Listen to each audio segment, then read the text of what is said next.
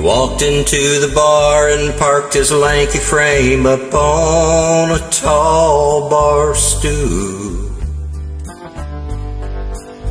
And with a long, soft southern drawl said, "I'll just have a glass of anything that's cool."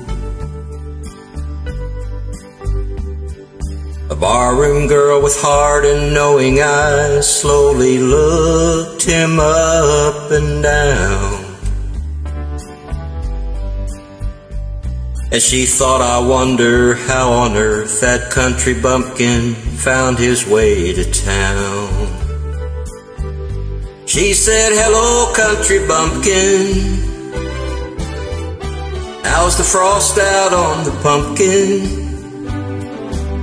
I've seen some sights, but man, you're something.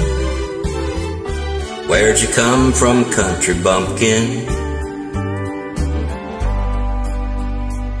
It was just a short year later, in a bed of joy-filled tears, yet death-like pain. Into this wondrous world of many wonders, one more wonder came. That same woman's face was wrapped up in a raptured look of love and tenderness,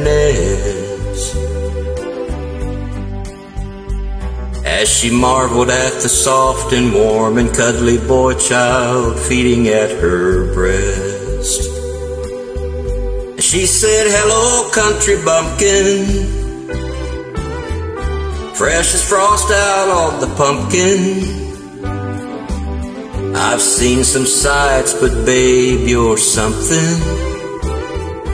Mama loves her country bumpkin."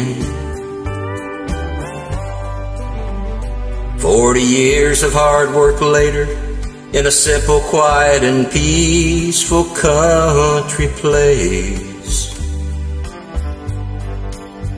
the heavy hand of time had not erased the raptured wonder from the woman's face. She was lying on her deathbed, knowing fully well her race was nearly run. But she softly smiled and looked into the sad eyes of her husband and her son. She said, "So long, country bumpkins. The frost is gone now from the pumpkins. I've seen some sights and life's been something. See you later, country bumpkins." She said, "So long, country bumpkins. The frost is gone now from the pumpkins. I've seen some sights and life's been some."